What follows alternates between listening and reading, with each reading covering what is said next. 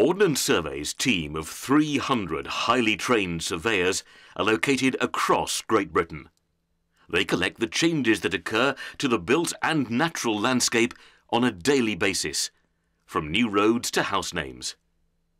The information that they collect is transmitted back to Ordnance Survey's head office in Southampton, where around 5,000 changes a day are made to its flagship mapping database, OS Mastermap, the largest and most detailed database of geographic information in the world. This amazing fact ensures that anyone using Ordnance Survey's digital mapping, like the fire crew trying to reach you via the quickest and safest route, has access to the most up-to-date information available.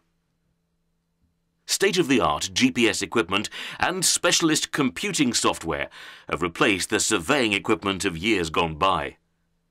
Ordnance Survey's own dedicated nationwide network of GPS base stations allow its surveyors to tap into information that makes it possible to be accurate to just a few centimetres on the ground.